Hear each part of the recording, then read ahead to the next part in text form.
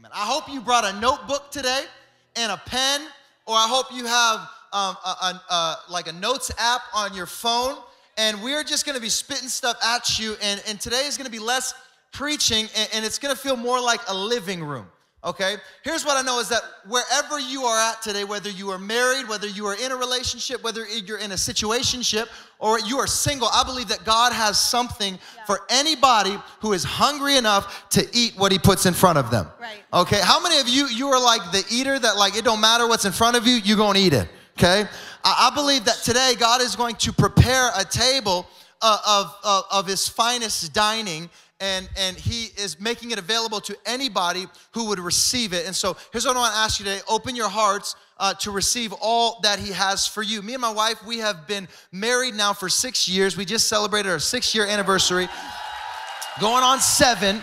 Yeah. And I would say it's been the best 6 years of our entire life. Yes. Like if I could live back any 6-year period of my life, it would be back to our wedding day when we were in Minnesota. We got married in Minnesota because we met in Minnesota. Yep. And we went, and it was freezing. It was like negative how degrees. cold? Negative what? It was like -3. It was like negative And whatever. I thought we were getting married in the summer, y'all, okay? He's like, how quick can we plan this wedding? I had like a tank top dress on and everything. It was freezing. Yeah, it was freezing, and it's funny because like I'm in like a tux with a coat, and she's like not.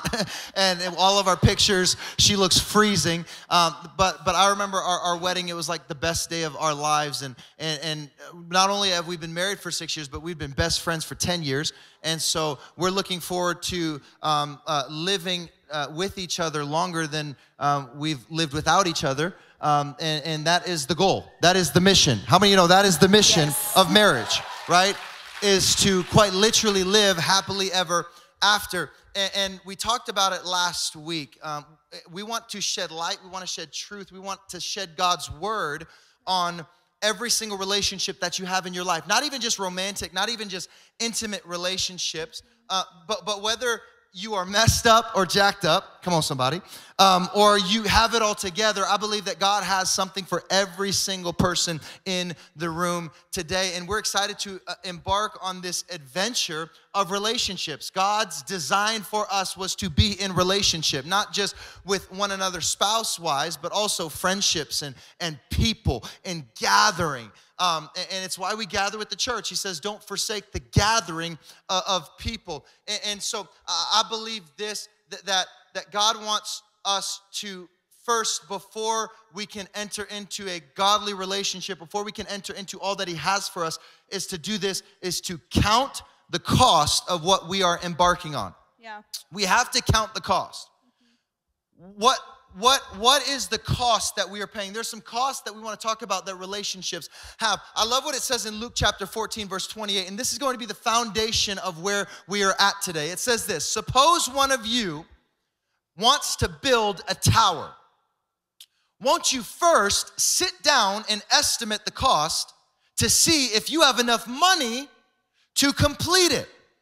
For if you lay the foundation and you are not able to finish it, everyone who sees it will ridicule you, saying, the person began it, but he wasn't able to finish it.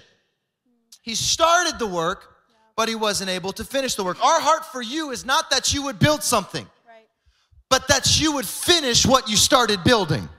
Right? It's not that you would be in a great relationship. It's that you would run the race all the way to the end. At the end of the race, say, man, I have no regrets.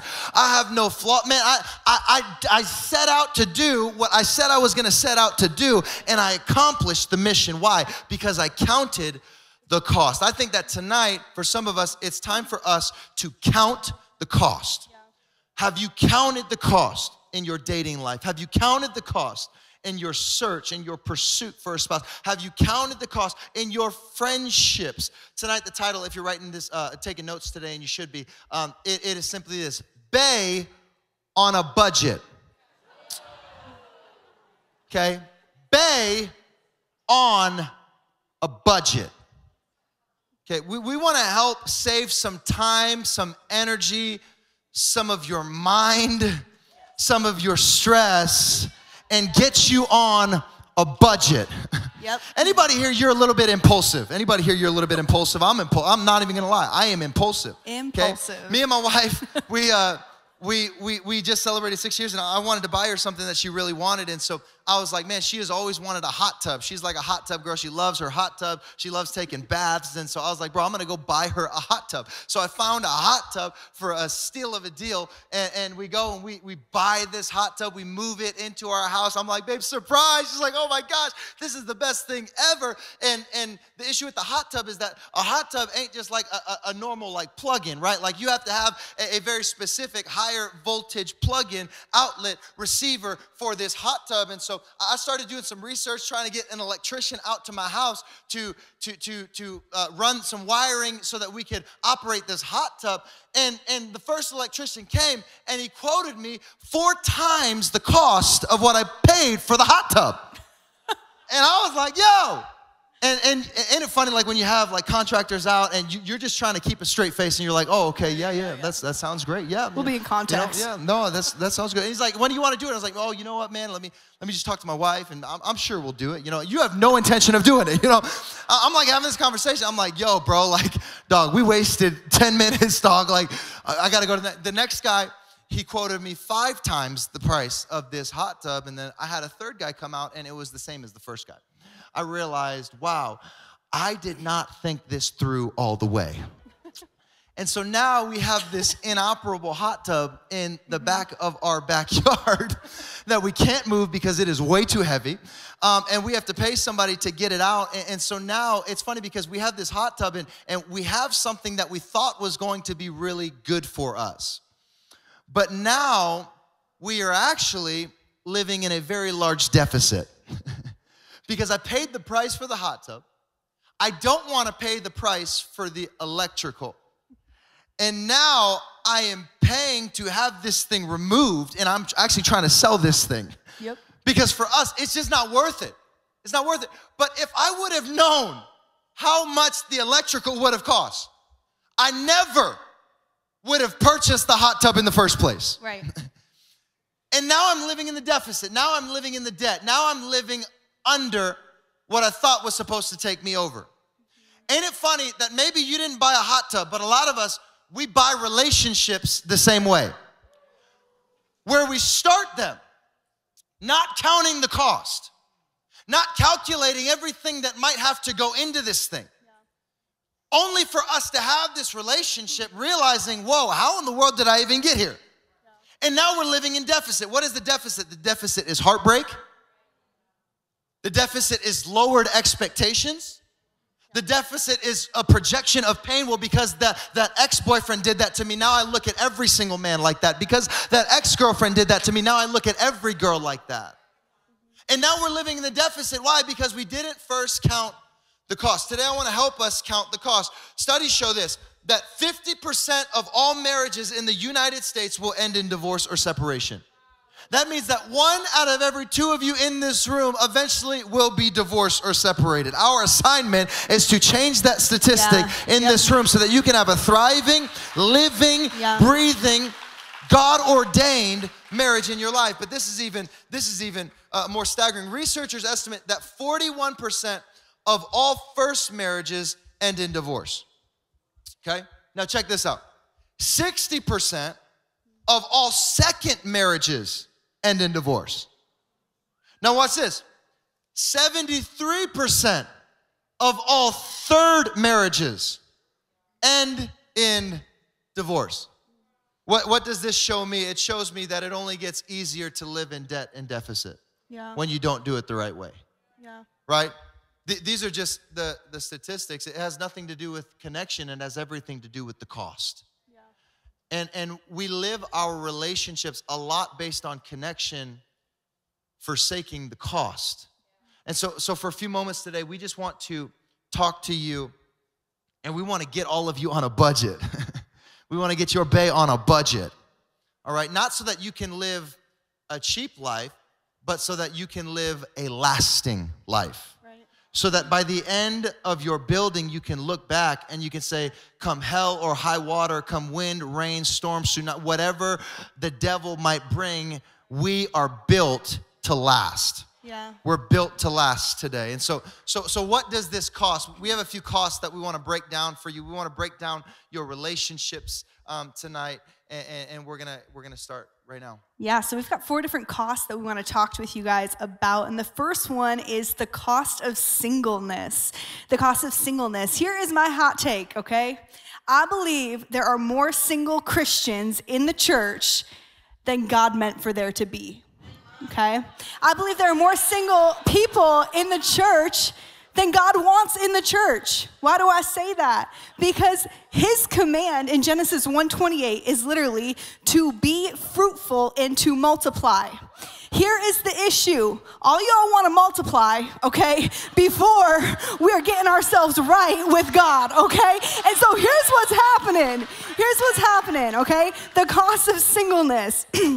There are too many people that are not concerned with getting themselves right, and so they're not making it to the point that God has commanded. It's a struggle to get to the place that God has commanded. We have used this excuse that dating in 2024 is impossible, okay? Now, I haven't done it, so I do see your struggle, okay? But here's what I'm saying is that we've used this excuse, and we've said, you know what? It's just not the same as it used to be. It's not the same as finding a good godly woman or a good godly man and being able to go out and just build this relationship. Like, people aren't the same anymore. We've used the analogy that love is not built like it used to be, right? Things have gotten crazy, but we have hidden behind our icks. We've hidden behind our red flags. We've hidden behind trauma. We've hidden behind our emotional immaturity for a really long time. And instead of investing into ourselves in our single seasons to get ourselves healthy and to get ourselves well, we just continue to hide. And because of that, we're never reaching what God has commanded for each and every one of us. We have a lot of unhealthy marriages. He just shared some scary statistics, right? Those are unhealthy marriages because the reality is we have a lot of unhealthy individuals. We have a whole bunch of people that jump into it because here's the deal. In the singleness, we are looking to find. We're looking to find the people that knock off our list. We're looking to find all these different things when really the cost of singleness is the cost of you becoming what God has always intended and created you to be. People always say in the first 2 years of marriage that it's the hardest years of marriage of your life. Why is that? It's because once we get into marriages, we recognize that there are some unhealthy tendencies that I have developed, and because I did not deal with them while I was single, I am now facing them in my marriage, and now they're destroying my marriage. I want to share something with you. What you do not confront in your singleness will continue onto your relationships. What you do not confront, it will continue in your life. Let's talk about your finances, okay? Let's talk about your I know that one was like, all right. How are you with your finances? Are your finances in a stable place to be able to support just you, right? Or are you living this paycheck to paycheck life? Do you tithe? Have you put your money back into God's hands and say, God, I recognize the only way that I can get this on track is if I give it back to you first. How are your finances? How are you emotionally? Okay? How is the mental health? How well do you communicate? It is important as a single person to learn how to communicate. It is important for you to figure out what triggers you as a single person. Because how you communicate now will dictate what you take into your marriage and into your future. And there is some unhealth in a lot of our communication styles, if we're being honest. If you cannot have a disagreement without raising your voice, without leaving, or without running your mouth, guess what? If you don't confront it, it will continue. If you don't confront it, it will continue. So how strong are you when it comes to your spiritual life? How do you spend time with God outside of this place? Because if it's not a habit that is established, guess what? It's not just going to appear overnight.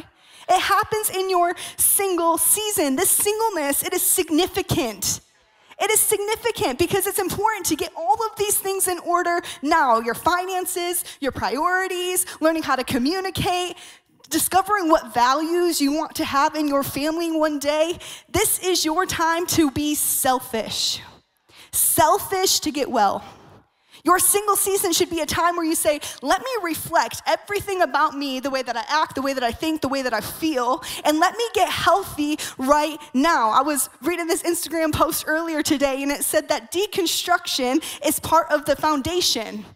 Deconstructing every part about you is a part of making yourself in a place where you are ready to be in the relationship that God has designed for you.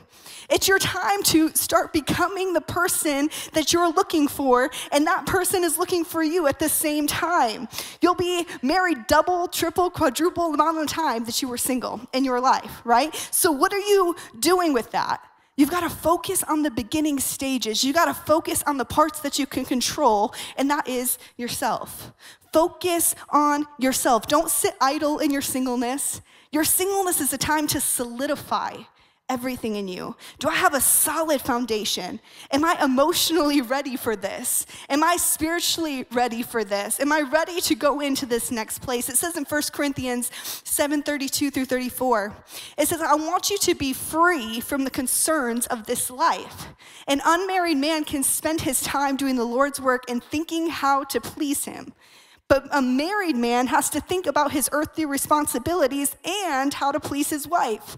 His interests are divided. In the same way, a woman who is no longer married or has never been married can devote to the Lord in wholly in body and in spirit, but a married woman has to think about her earthly responsibilities and how to please her husband. When I read this, it became so clear to me. My attention is divided.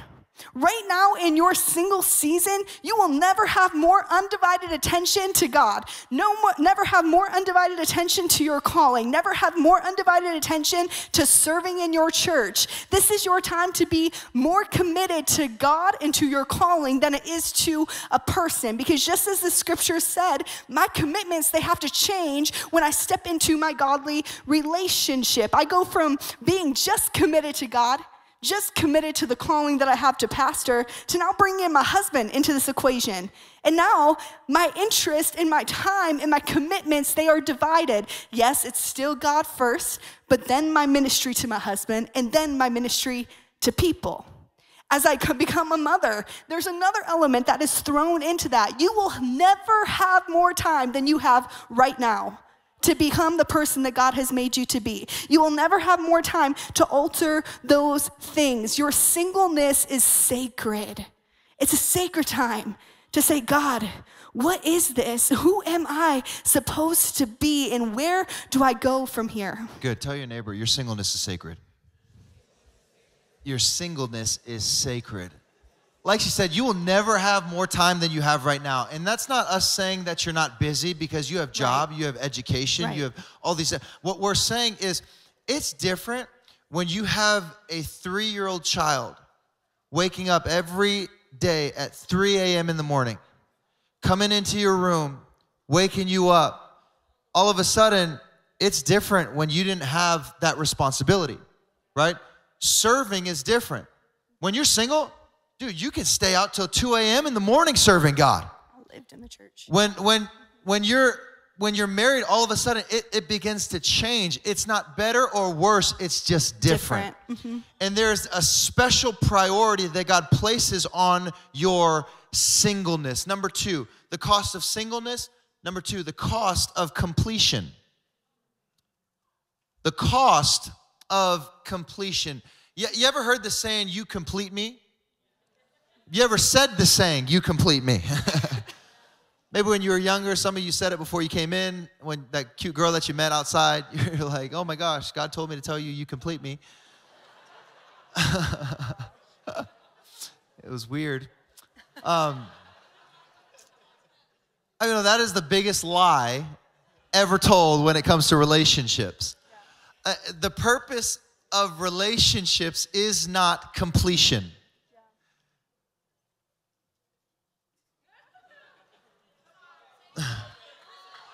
The purpose of relationships is not completion. Some of y'all need to come back next week. Next week, we're going to be talking about sex. The purpose of relationships is not completion in every sense that you might be thinking it. My wife does not complete me. The only person on the planet that can complete me is God and God himself. Now listen. In all of us, we have this void in all of us. There is a void in every single one of us. It is why you came to church tonight. It is why you got saved. It is why you hit rock bottom and realized I have literally tried everything and nothing else can fulfill me. There is a void. It happened in the garden when Eve and Adam, they ate the fruit. All of a sudden, there was a void that took place. Before they were complete, after they had a void, the only person on the planet, the only thing that can fill that void is Jesus Christ himself. It's why we call him the bridge. He was the bridge that came down in the form of a man to connect us back to God, to fill the deep cavity that every human on earth has. It's why we preach it. It's why we'll preach it until we die and go back to heaven, that God is the one that fills the void. He's the only person that can complete us. This is the cost of completion, that if you want to be complete, you have to find it not in any person, but in the person of Jesus Christ. It says in Colossians chapter 2, verse 10, and in him, and only him, you have been made complete. Come on, anybody thankful today that you don't need a man, come on, to be complete. You don't need a woman to be complete. Boo-boo, you are already complete. Right now, all you got to do is call on the name of the Lord. And he says, hey, I will make you a new creation. I will make you a complete creation. And he is the head over every ruler and authority. Did you know that broken plus broken equals more broken? And it's funny how human math says broken plus broken equals whole. Man, if I can just, dude, I'm so depressed right now. I'm so discouraged right now. Man, I don't have vision from my life. Man, my bank account is broke. Man, if I can just find a sugar daddy, if I can just find a sugar mama, man, then my broke plus their broke, man, we're going to be whole. We're going to be happy. We're going to be healthy. No. Broke plus broke equals more broke. More broke. But whole plus whole equals multiplication. It equals you know what the Bible says? The Bible says 1 can send 1,000 to flight. 2 can send 10,000 to flight. In other words, it's not the principle of addition. It's the principle of multiplication, right? See, my job as a husband to my wife is not to complete my wife. My wife's job to me is not to complete me. As a matter of fact, it's my job as a husband to show up complete. Yeah. So that I don't complete her, but I do compliment her. Yeah. Okay, listen. My job in my relationships is not to complete anybody. Only God can complete. My job in any relationship that I have on this earth is to compliment them. What do I mean? What do I mean by this word? This word, compliment. I think this principle of completion is so important because anybody here, you want to be more like Jesus?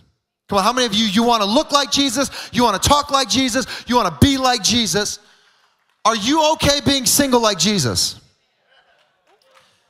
Newsflash: Jesus never had a bae.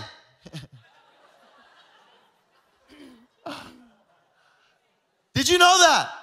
Some of you complaining about being single at 25. He was single at 33, hanging on a cross, and not even his girlfriend was there to support him. Because he didn't have a girlfriend.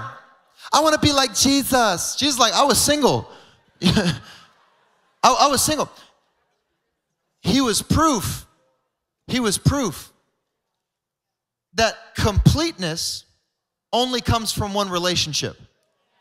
He was proof. He was living, breathing proof that completeness only came from one relationship, and that was between him and God. Therefore, what do? We complement each other. Anybody had a steak before? You ever eaten a steak before? A steak? You ever had a steak? Man, I love eating steak, man. Steak, right? What do you do on a steak? You add seasoning to a steak, and you salt that steak up. right? You throw as much salt as you, like that's the amount of salt that I throw on my steak. It could kill me tomorrow. That's how much salt I can. Why? Because the salt does not complete the steak, but it does complement the steak. What do I mean by complement? It means to pull out the flavor. It means to pull out everything that's inside. See, that is my job as a husband, to pull out everything inside of my wife that is in her. I don't complete her, but I can pull out her courage. I can pull out her bravery. I can pull out a new mindset. I can pull it. And in the same way, she pulls it out of me. Can I tell you, I hate preaching without my wife in the room. Why? Because she pulls out the best preacher in me. She pulls it out of me. So I don't like when she's not in the room. I tell her all the time, I'm like, babe, I need you in the room when I preach. Why? Because she pulls out a new level inside of me. Watch this, watch this. She is a great mom because of me. It's the truth. No, he's not. No, you're a great woman on your own. You're a strong, independent. You don't need that man. You don't need it. No. You can do it. You can parent those kids on. You gave birth to them. He ain't give birth to them. No. You can do it. No. She is a great mom because of me. And watch this. I am a great follower of Jesus because of her. She's a great leader because of me. I'm a great pastor because of her. Why? Because we are pulling the best out of each other. Watch this. I know you shouldn't be dating somebody. I know you should have maybe waited a little bit before you got married to somebody. If all you do is pull out the worst in each other. That ain't no relationship, dog. That's stress. Man, you ever seen a couple, all they do is pull out the worst in each other? It's like, bro, all you do is get mad in their presence. All you do are grumpy when they're around. Like, you are a worse mom because of them. You are a worse follower of Jesus because of them, right? The person that you are designed to be with is going to pull out all of the flavor, all of the potential, all of the calling. You see, this is why. When my wife gets invited to preach places, I have two options. I can get mad and angry. Whoa, I don't know. Why didn't they invite me to preach? I think I'm a better preacher than her. Why would they invite her and they didn't even ask me? Or, like a God-ordained spouse that he has created me to be, I can look at her and I'll say, are you kidding me? It's about time that they called you to preach. Are you kidding? Girl, you about to slay. Girl, you about to get up there. 100 people about to get saved. Girl, God's about to anoint your mouth with fire. All of a sudden, I become her greatest cheerleader. Did you know that in your relationship, your design by God is to be their greatest cheerleader? Come on, baby, you got this. Come on, we gonna do this thing together. Come on. Well, how do I know? Because the Bible says that Adam created Eve as a helper. As a helper. He said, it's not good for man to be alone, but I'm going to design a helper. Genesis chapter 2, verses 18. I will make a helper suitable for him. Why? Because within the framework, it alludes that man needs woman and women needs man to be complete. This is not what is happening, though a lot of times we read this and we're like, yeah, man is stupid. They need women. Women, they're crazy. They need men. No, that's not what it's talking about. This word helper, it is translated in the Hebrew to Azar, E-Z-E-R. Azar, and it is used 21 times in the Old Testament. In the book of Man and Woman, one in Christ, this is the book title. Philip Payne, the author, he says it this way: the noun used here, Azar, throughout the Old Testament does not suggest helper as in servant, okay?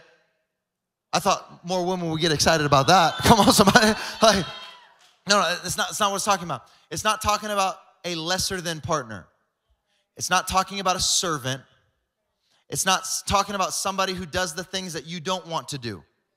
As a matter of fact, okay, this translation, used 21 times, was used to describe a help, a savior, a rescuer, a protector, as in God, our helper, right? And no other occurrence in the Old Testament does it refer to as in an inferior position, but always as a superior position or an equal position. Help expresses that the woman is the help. The woman is the strength. The woman is the rescue. The woman is the saving of the man, to say, hey, I'm going to pull you up to higher levels as you pull me up to higher levels. Okay, my job, I don't complete my wife, but I do compliment my wife to pull the best out of. Just like that salt with that steak. Matthew chapter 5, verse 13, it says, you are the salt of the earth. But if the salt loses its saltiness, if your relationships stop getting salty, and I'm not talking about the offendedness, I'm talking about this godly type of salt. When they lose its saltiness, how can it be made salty again? It is no longer good for anything except to be thrown out and trampled underfoot, right? Do you pull the best out of that person, or do you pull the worst out of that person? Are you complete? Are you complete? Let me ask you this question. Are you the person that the person you dream of dreams of? Are you the person that the person that you dream of dreams of? Because you can't compliment anything until you're complete. The cost of singleness, the cost of completion. Here's a third one, the cost of connection. Okay, the cost of connection. Here's another good question. What is the standard by which you are pursuing someone? What is the standard by which you are pursuing someone? There is a standard that God has called us under. When you call yourself a Christian, there's a standard that you adopt in your own life. It's called holiness. It's called righteousness. It's called consecrated. It's called set apart. Did you know that in 2024, Christian is not good enough? I think one of the most commonly recited standards that people use is, hey, what's your standard? Like, I want a man of God. I want a woman of God. I want a devoted Christian. What does that even mean in 2024? Because if I can be honest, I meet people all the time and they're like, hey, what do you do for a living? I'm like, I'm a pastor. They're like, oh my gosh, I'm a Christian. I'm a Christian. Oh, no way, dude. What church do you go to? Oh man, what's that church called? Oh, dude, I just went there on Easter. Hang on. What was it? It's that church down the street. You don't even know the name of your church and you're a Christian? Like, I can probably go on many people who identify as Christians' Instagram and pretty quickly realize I don't think that they actually know what they identify with. Because if they knew what they identified with, the standard of what they presented in every single area of their life would align with God's word and not contradict it. Guys, I hate to break it to you. I had a buddy who said on Instagram the other day, they're like, man, God is not black and white. He's gray in a lot of areas. That's why you got to know him. I don't know what Bible you read. But my Bible is pretty black and white. Like, occasional a few red letters. But for the most part, it's pretty black and white. And so it's not good enough to say, well, the standard is a man of God. I see a lot of men of God that are men of God on the outside, but man of a whole lot of other stuff on the inside. And I ain't even got to hang out with them a lot. And I can say the same thing for women. And so what I'm saying is it's not just about the connection, but it's about the standard. What is the standard? The standard by which we live. Why? Because write this down. You will rise or fall to the level of the relationships that you have in your life. You will rise or fall to the level of the relationships that you have in your life. Show me your friends. I'll show you your future. Show me the person that you're dating. Unfortunately, I will show you your future. Or the opposite. Fortunately, I will show you your future. You see, I love it because me and Whit, when we started first dating, Whit was like a prize, y'all. She was like a prize. Everybody wanted this girl. Like she was like the goody two-shoes. And like in Christian college, you know, like you look for that one girl who loves the Lord but is also cute. You know, sometimes that can be difficult. Babe, you saying? that's too far. You know, that was too far. That was too. All right, back up. There's a whole lot of beautiful people in the room. It was a joke, okay? It would have been offensive if everybody was ugly in this room, but you're not ugly. Only a few of you are. Okay, so. But God loves ugly people too, okay? No, but honest to God, Whit was the prize. She was the prize. Everybody wanted her. And when I got with Whit, they were like, how in the world did you get with Whit? Like, dog, you ain't got no business being with somebody like that. But here's what I understood. I understood I will rise or fall to the level of the people that I pursue. Right? And so that's why it matters. Today we want to give you 4 C's. We want to give you 4 C's. We're calling these the 4 C's of connection. The 4 C's, the 4 standards God wants us to live by. Go ahead. Compatibility, okay? Are you compatible? There are a lot of people that are dating because it makes sense to them. Or like you've been in this friendship for a little bit and you're just like, yeah, I mean, this is like naturally the next step is that we would, you know, be together. Or maybe you've invested so much time that it feels like, man, I just can't stop now. Like we've already been through so much and I can't imagine going through this with anybody else. Time and logic are not compatibility. Okay? Time and logic are not compatibility. Compatibility means you enjoy the same things. Like you enjoy talking to each other. You enjoy the same idea of a good night out, of a good date night, you value the same things. You work well together. You can communicate. And I think that there's a lot of people that are together just because it feels right or it feels natural. And I can tell you that your feelings lie to you. Your feelings will make you think something is supposed to be when really feelings just lead you astray. And here's the deal is that compatibility and chemistry, they go hand in hand. I believe that the Holy Spirit, he works through chemistry. Just like the Holy Spirit in your life, attraction is not chemistry because attraction, it can fade over time.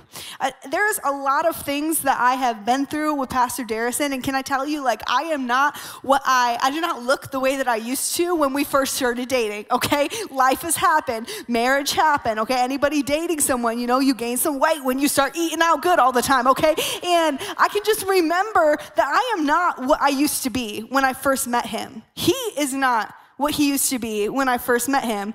I am so glad that our fashion styles, they have elevated, amen, okay? And I just look back and there's been so many seasons of life that I have walked through with him. And it would be really easy for me to say, hey, you know, things changed. I fell in love with who you used to be, but now we're charting new territory and I don't really know if like we're still compatible. Here's the thing is that chemistry and the Holy Spirit, they go hand in hand. Just as you grow close together and as you evolve and as God continues to change you and work in your life, guess what? That connection with each other will naturally grow stronger if it is from God. When it's of God, you do not have to force things. When it's of God, the feelings don't fade. When it's of God, you just continue to fight for each other each season, each day. I loved him as a single guy. I loved him as my friend. I loved him as an engaged couple. I loved him as my husband. And then I loved him as a father. I loved him in every single season. And every single season looked different. But there was still this compatibility. There was still this connection, this desire, this thing that, hey, we're going to work it out. We're going to find each other. We're going to choose each other. And we're going to fight for each other through it all. Because at the end of the day, this is what God has made for us. And because God did it, we don't have to force it. We don't have to force it. Good. And I think, too, attraction versus chemistry. Attraction says through thin but maybe not thick. Right? You ever heard that? Through life, but maybe not death, right? Because there will be a day when things change. Things change. When we were single and just friends, Then all of a sudden things changed and we started talking. And then all of a sudden things changed and we were engaged. And then all of a sudden things changed, right? Attraction doesn't like the change. Yeah. Attractions likes the way that it used to be. Yeah. What happens when you're with your partner for 10 years, 20 years, 30 years, and all of a sudden the sex doesn't feel like what it did when you were doing it before you were married?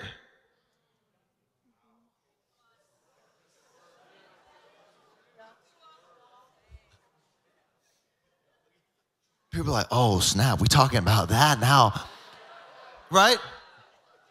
It changes. Guess what? Guess what? It's all puppy dog, man.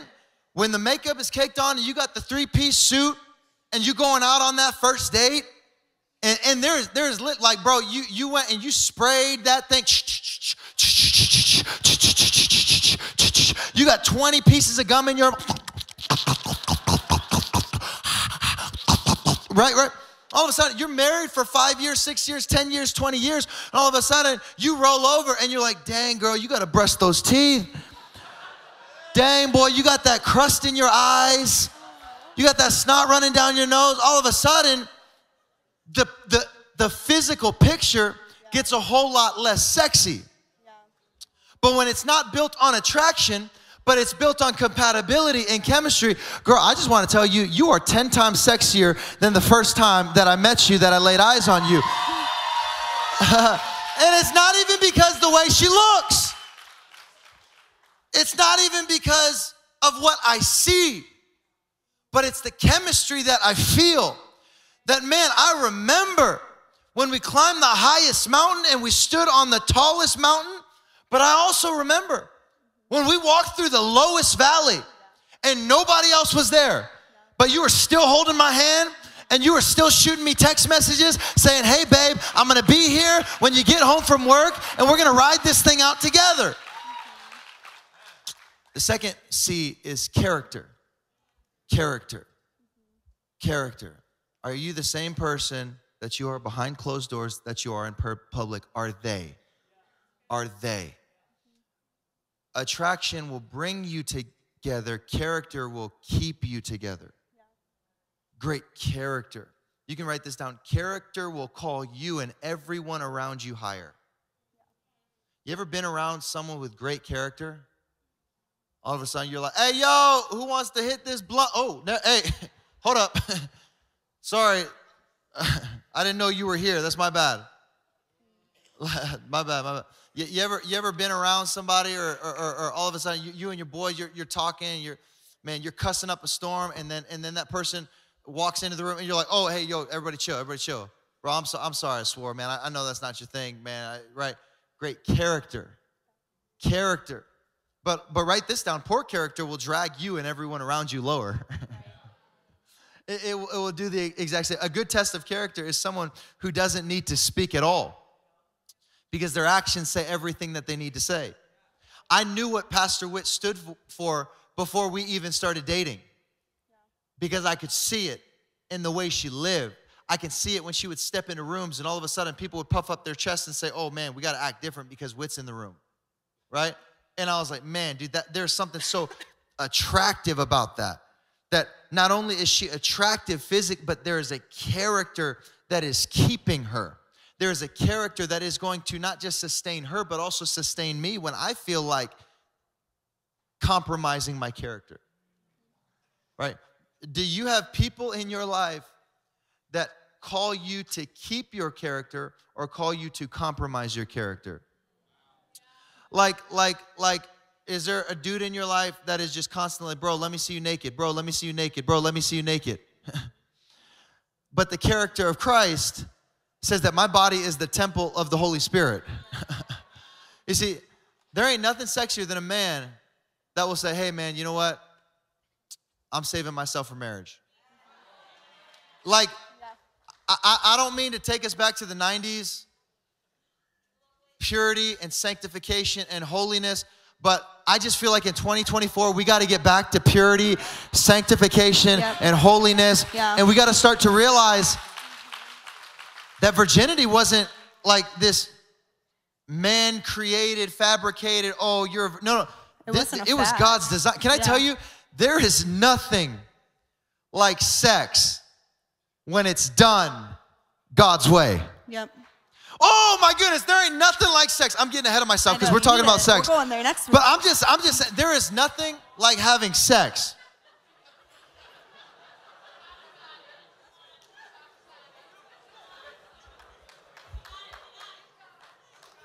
I'll say it again next week, but I gotta say it tonight because I'm talking about character. There is nothing like having sex and saying, Holy Spirit, you can watch us. You can be in the room.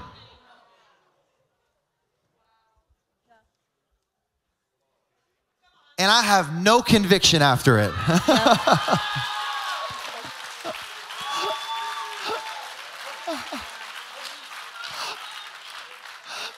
There ain't no conviction. There ain't no like, oh my gosh, I feel so bad. It's like,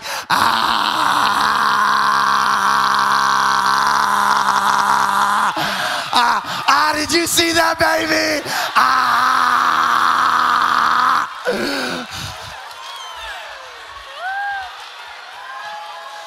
Ain't nobody else gonna say it in church. I'm just saying. I'm sorry. It's just the truth. It's just the truth. It's just the truth. Instead of being like,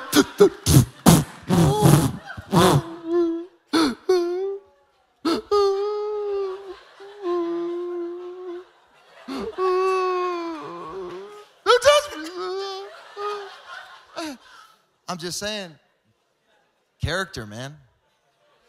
Character. That's what I'm talking about, character. Yeah. The third C is convictions, okay? Conviction, what? Y'all wanted to stay on that a little longer or what? No, just kidding. Okay. Convictions, okay?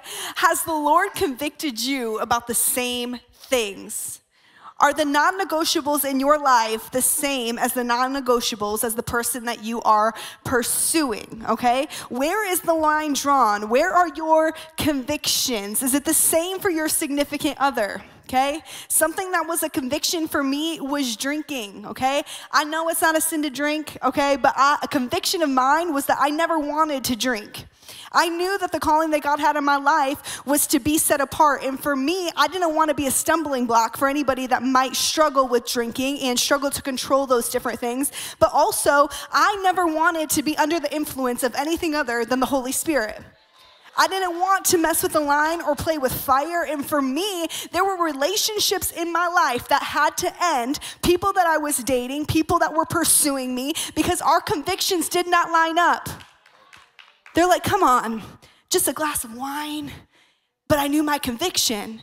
And as hard as it was, and as many tears as I cried to end things that were not the same when it came to the non-negotiables, when it were not the same for what God had spoken to me, guess what? I saved myself years of pain. I saved myself years of compromise. I saved myself years of hard conversations. I saved myself years of doubting. God, did I make the right choice? God, am I in the right place? Is this person actually the person that you created for me? Because God, we don't even agree on the same things that you spoke to me.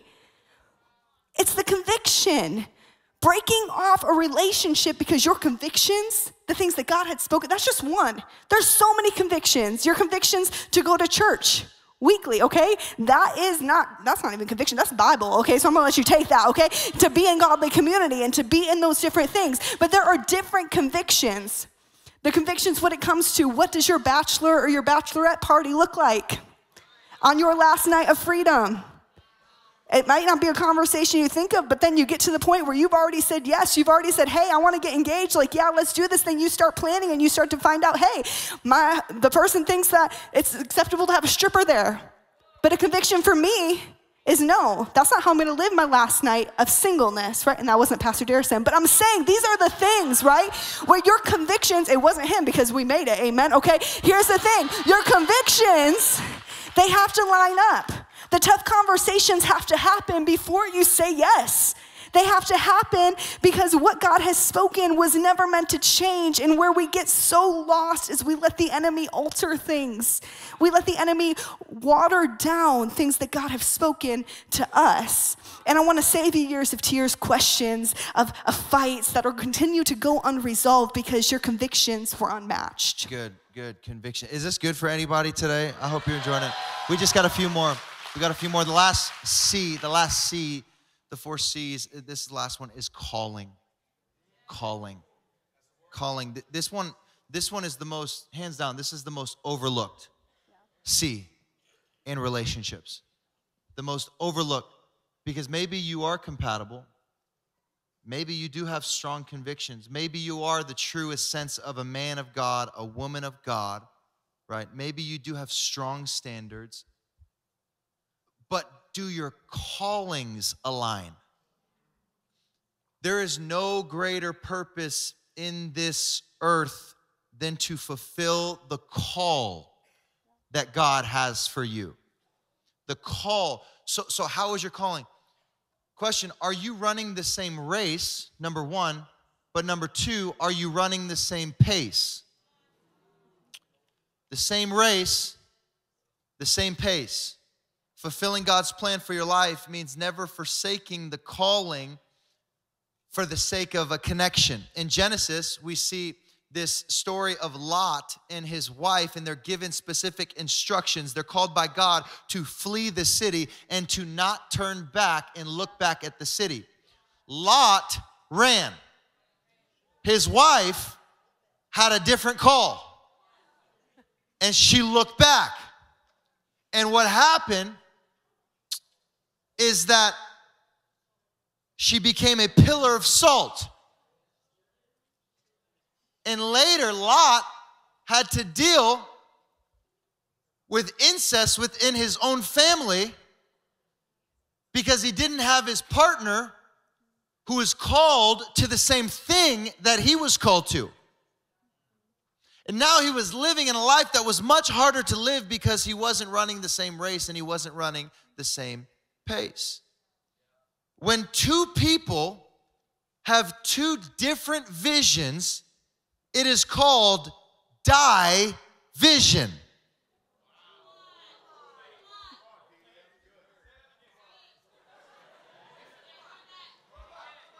Division.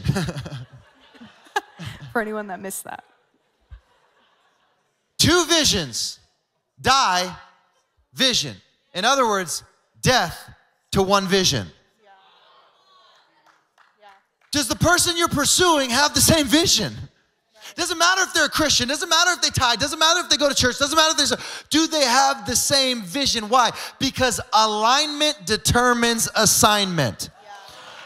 And you will elevate your assignment if you are in alignment, not just with what God has told you, but with the person that you are running the race with. Right. Listen, if you are called to ministry, dog, you better find somebody who is called to ministry. Because if my wife was not called to ministry, every time that I was out with people, every time that I was meeting with people, every time that I was discipling people, she'd get irritated. Why you always got to be at church? Dude, I get that you're called there, but I ain't called there. Can you get home? You're coming home at 12 o'clock at night, every single night, going to this rally thing. You don't get home till 12 o'clock at night. Dude, I'm in bed by 10. I don't even get to kiss you goodnight. Listen, if you are called to build something, you better make sure that they're called to build. Because when you ask them to pick up a hammer and they get offended, like, bro, I didn't sign up for this. But if you're gonna be called to, then you better find somebody who's called to. If you're gonna be called to people, you better date a people person. Because they're going to get irritated every single time. If she's not a people person, but I'm a people person, I'm like, oh my gosh, dude, yeah, dude, let's come over. Hey, why don't you guys come over to my house? Let's have a game night at my house. And she's like, I hate people. I don't want people in my house. I don't want to have to clean every night. Are you understand what I'm saying? You better find somebody who is chasing the same vision that God has given you. This is the 4 C's. You got to count the cost. Count the cost. This is the last cost that we want to talk about today, and it's the cost of desire. The cost of desire. And listen, this is what we want to tell you today. Don't let your desires destroy you. Don't let your desires destroy the house before you even built it. Don't let your desire for a hot tub make you regret desiring a hot tub. Because you were so infatuated with the hot tub that you forgot to count the cost of everything else that came partnered with the hot tub. Adam and Eve, it was the desire in the garden that clouded their greater judgment. It's our desire that gets us in the most trouble. And the problem with desire is that we innately desire things that are no good for us. Did you know that? The things that we desire, most of them are not good for us. Most of them God doesn't desire for us. My daughter desires to marry a boy in her class. Don't say his name like that, as if you're cheering him on. He didn't. Can I testify? The other day we asked my daughter if she was still dating. She said, no, I broke up with him. I said, praise God. There's a God who lives. Bye. There's a God who breathes. There's a God who still does miracles. So you can stop saying his name. Bad desires. It's the reason Eve ate the fruit. I love what it says in Romans chapter 7. Some of you need to write this down and remember this the next time you're desiring something. It says this, for I know that good itself does not dwell in me. That's good on its own right there. Good itself does not dwell in me. That is in my sinful nature. For I have the desire to do what is good, but I can't carry it out. For I don't do the good I want to do, but the evil I don't want to do, this I keep doing. Anybody ever felt that before? You're like, dude, there's so much good that I want to do, but I can't do it. There's so many cycles that I want to break, but I can't break them. There's so many reasons that I want to change, but I can't change it. And for some reason, the things that I don't want to do, I keep doing. The guys I know I shouldn't date, I keep dating. The girls I keep pursuing, that I know I shouldn't be pursuing, I keep on doing. Why? Why? I keep doing this thing, verse 20. Now, if I do what I do not want to do, it is no longer I who do it, but it is sin living in me that does it. So I find this law at work. Although I want to do good, evil is right there with me. For in my inner being, I delight in God's law, but I see another law at work in me, waging war against the law on my mind and making me a prisoner of the law of sin at work within me. There is a battle of desires that is constantly at war within us. Let's not even just talk about relationship. Let's just talk about the thing that you're addicted to. Let's just talk the thing that you're obsessed with. Let's just talk about the cycle that you have found yourself in. There is a battle of desires waging war inside of me. And this is why God has given us this gift called discernment. Discernment.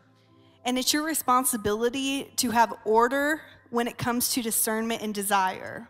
Discernment must come before your desires, because desire, it has the ability to cloud your discernment. It has the ability to cloud what God is trying to speak to you. And your desire to be with someone, it can cloud your vision when it comes to see what you are actually chasing.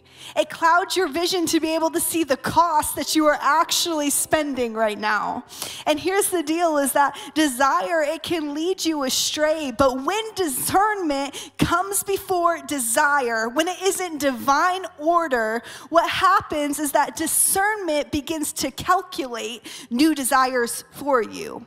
You no longer want the things that you used to want because you're now seeking God and you're now seeking the Holy Spirit. God, would you give me the vision to see what you see? Would you give me the eyes to see the battles that that person is fighting, that maybe they're not willing to face and not willing to deal with, and I don't want to take that with me because it's not a battle for me to fight?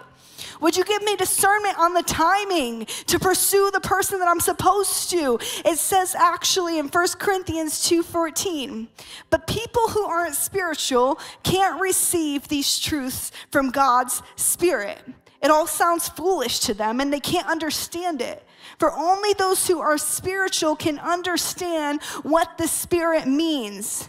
What this means is that if you are actively pursuing God and you're actively saying, you know what, God, I want you to be the center, I want you to be the start, I want you to be the foundation of my relationships, then you cannot be with someone that does not consult God first. You cannot be with someone that does not know the love of a father because they will never know how to love you correctly. You need discernment to be able to see through the facade. Is this person truly who they say they are? Is their faith actually built on what they say it's built on? Or is this a facade to take me and to try to pull me in and to try to pursue me, but this won't last over time? You need discernment of the Holy Spirit.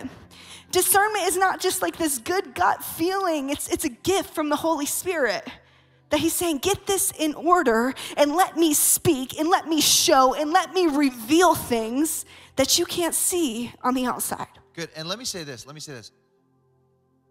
I've shared it before and I flex it because this is my biggest flex in life. Okay. I don't have many other flexes, but this is my one flex that I have. For me, this is just my story, and this is not everybody's story in the room. But maybe this is, but maybe it's not. For me, I asked God when I was real young, I said, God, how do you want me to date? And he said, I want you to date with my destiny in mind. I want you to date with my destiny, not to figure things out, not because you find somebody attractive, not because there's cool chemistry and sparks may fly and you're just trying to, I want you to date with your destiny in mind. And so I didn't date anybody. I dated discerning, not desiring. My discernment was, I'm dating to reach the place that God has for me. So I ain't got time to waste. And here's what I learned. Dating discerning instead of dating desiring. You cut out the time between. Meaning, there's a whole lot of time that I did not waste on relationships, on heartbreak, on deficit, on debt, because I would count the cost. Before I even built the house, I would count the cost. Well, could I see this person being a mother of my kids? Could I see myself coming to resolution through argument? This is what I would do at 16. I was weird, okay? I was weird. I'm not saying this is how you should, this is how I do it. And people would always say, man, why don't you date that girl? It's just, dude, just do it. And I was like, no, because when I know is when God knows. And when God knows, he'll reveal it to me and he'll say, bang, this is the time, bang, bang, bang. So I stand here today saying, this girl right here, this girl is the only girl that I've ever dated. This girl that is the only girl I've ever pursued. She's my only baby mama. She's the only person I've ever engaged. She's my one and only wife. And it will be that way. And I'm not saying that's for you. I'm not saying that's for you. Here's what I'm saying is that we started dating, and then 3 months later, I asked her to marry me. And then like 45 days later, we got married. People are like, oh, that's fast. That's fast. You're right, it's not typical, but I don't think it's fast. I think when God says go, you go. but you can't know when to go unless you have the gift of discernment. See, it's the gift of discernment. Well, that seems irresponsible. Not when you're listening to God. Yeah. It's not irresponsible when you do it God's way. It's not irresponsible when God becomes your greatest delight, not your own desires. Because I was like, God, like, bro, I'm marrying for two. I'm marrying for me and for you. So like, you're gonna have to like her just as much as I do. And she's gonna have to like you more than she even likes me. So I don't got time to waste buying hot tubs. So you can see I'm really upset about this hot tub. I love what it says, and we're gonna close with this. It says this in Psalm 37:4. It says, take delight in the Lord. Take delight in the Lord, and then he will give you the desires of your heart. But we have to change from desiring to delighting.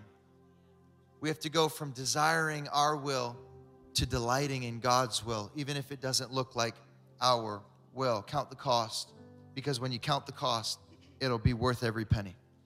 Was this good for anybody today? I hope this was good for somebody. I hope you learned. I know this was so non-traditional, and next week we're gonna have more preaching, and but today we just really wanted to get this out, and we just want to pray over you and your future relationships, or your current relationships, your current marriages, wherever you're at. I believe this with all of my heart, that wherever you're at, whether you are single, dating, engaged, married for a long time, I don't think that the principle ever stops. It never stops. Take delight in the Lord.